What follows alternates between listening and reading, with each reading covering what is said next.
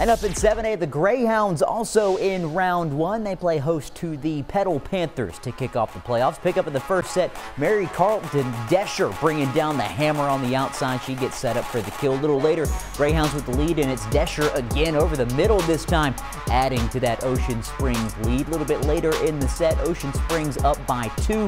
Lily Rutland on the outside makes it 3. She gets a kill of her own. Ocean Springs pulling away now up by 10. Carmela Coulter gets the set, drops the hammer over the middle. Match point now just a little bit later. Anna Hoffmeyer's serve just going to be too much to handle over there on the other end for the Petal Panthers. The Greyhounds would take set 1 by 13. They would go on to sweep Petal 3 sets to 0.